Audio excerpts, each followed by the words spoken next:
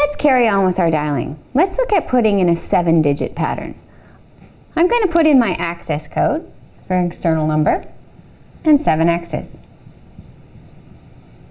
Let's see if that's going to cause us any problems. If I dial 9911, I'm going to match the beginning of this pattern. So what's the call manager going to do? The T302 timer is going to take over and we're going to wait. If you're having a heart attack, you don't want to wait 5 seconds for your call to ring through to emergency. So let's think about it.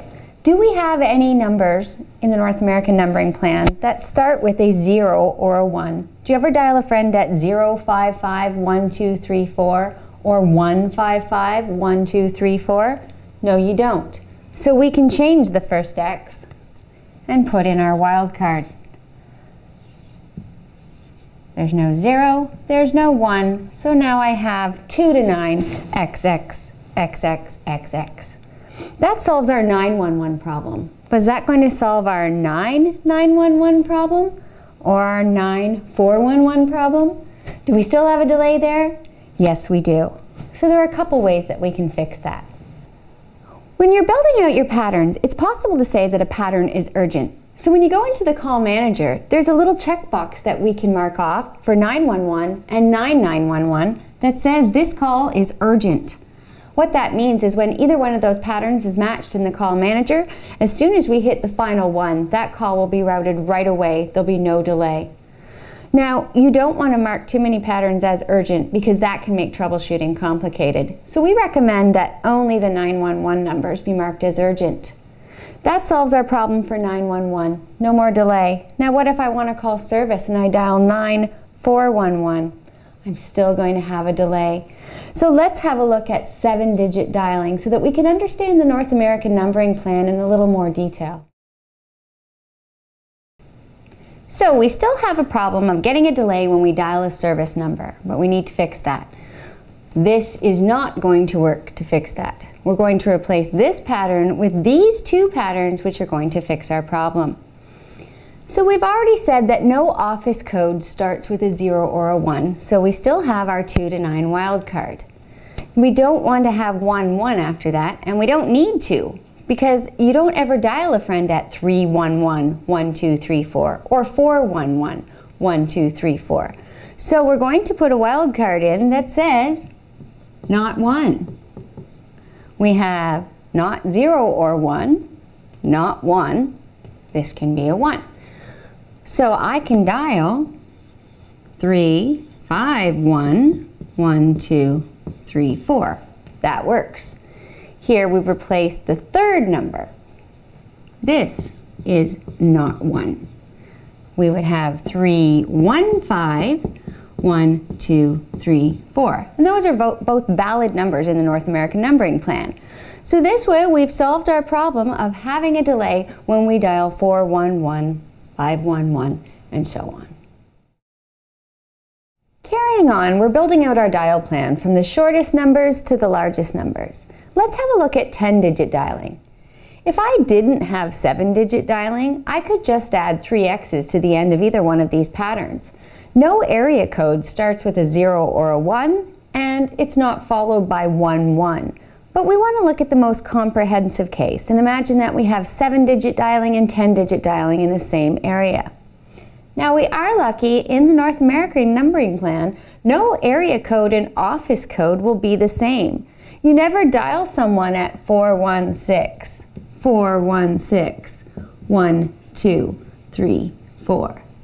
So what that means is I can just put in a 9 as my access code and the area code followed by the number. If you have a second area code, you can also put that one in. Some areas may have even more than that. So let's configure our long distance pattern into the call manager. We put in our access code of 9. North American numbering plan says 1 means a North American long distance call. I could simply put in an X here, but then X means any digit. That's 911. We match this pattern here. Now, we've already marked this pattern as urgent, but it's good practice, since we know that no area code starts with a 0 or a 1, to put in our wildcard 2 to 9 and 2 X's. We have our area code. No office code starts with 0 or 1. So we put 2 to 9, 2 X's, our final 4 X's, and we've got our long distance pattern. Now we can look at international dialing. There are a number of ways of making an international call. This is a direct dialed call. So once again, we put in an access code of 9 into the call manager. 0111 denotes an international call. How many digits are there in an international phone number? Well, we actually don't know. It could be a number of digits. So we're going to use another wildcard. We're going to use the exclamation mark. And what that means is one or more digits, we just aren't sure how many. So I dial 011 234 567, and what happens? The call manager reverts to the T302 timer, and I have to wait for 5 seconds before my call goes through. So I'm going to put in another pattern, 9011, exclamation mark, pound. And pound means I'm done dialing. So the call manager says, you're done dialing, route that call out, and I won't have to wait. We need to put both of these patterns into the call manager.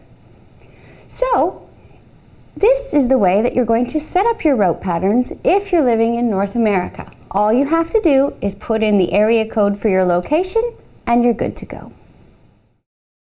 I'm going to finish this section with the business of the 9. If I go to my phone here and I dial 9411, I match a pattern in the call manager and my call gets routed out to the PSTN. Does the PSTN get the digits 9411? When you dial information from home, do you dial 9411? No, you don't. So what we need to do is we need to get rid of that access code before the call can be routed to the PSTN. We're going to do a little something called digit manipulation in the dial plan hierarchy.